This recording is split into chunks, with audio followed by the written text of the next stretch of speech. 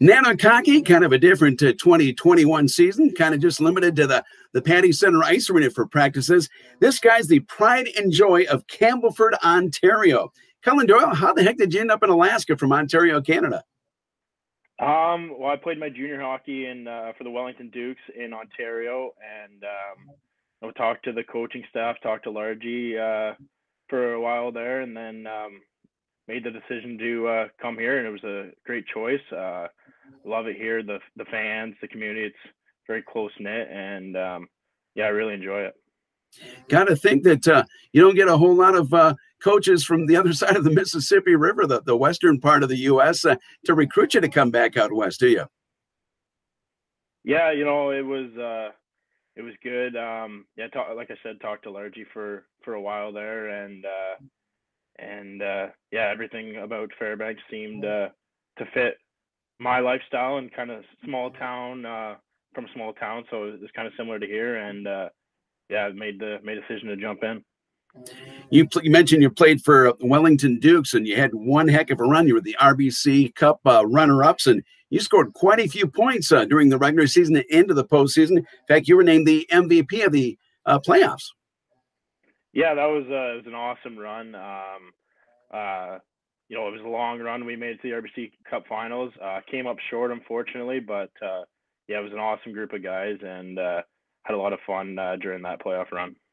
Yeah, you had 24 points in 25 games in the postseason, and overall 54 in 48 total games. Hopefully that offensive promise will carry over to when we get to play hockey next.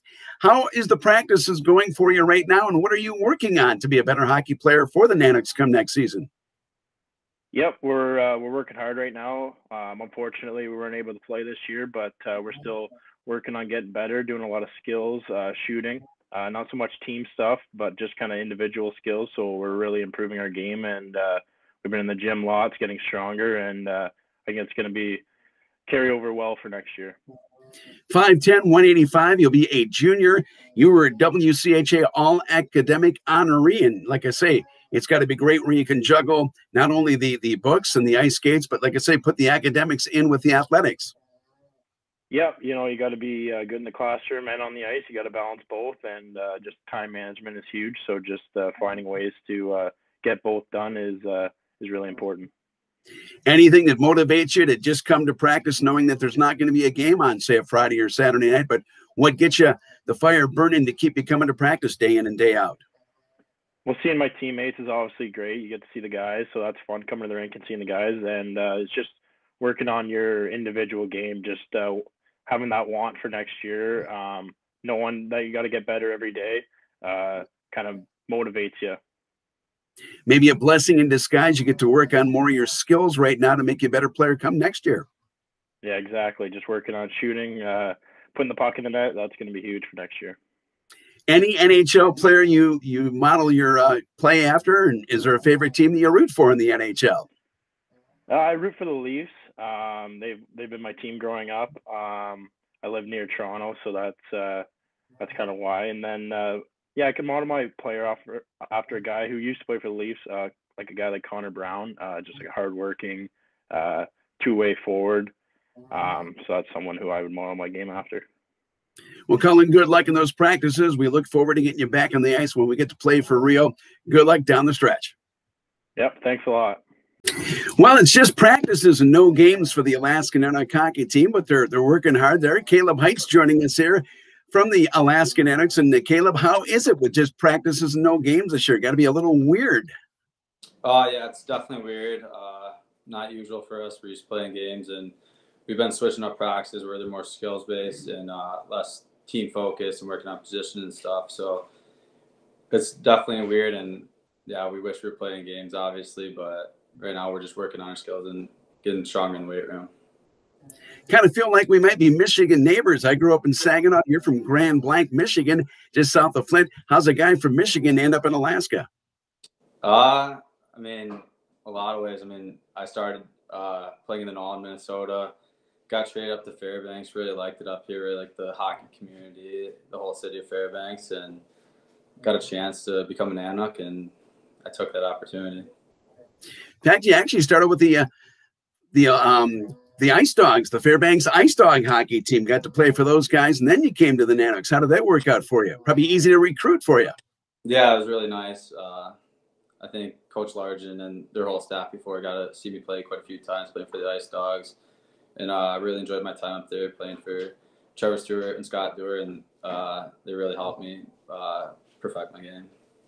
43 games. Looks like most of your success has come against the Bowling Green Falcons, a pretty good team in the WCHA.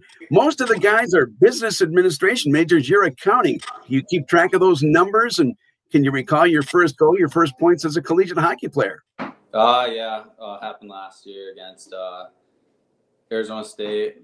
Nice pass from Colin Doyle and Kyle Marino, and then scored my first goal then, and a big weight off my shoulders.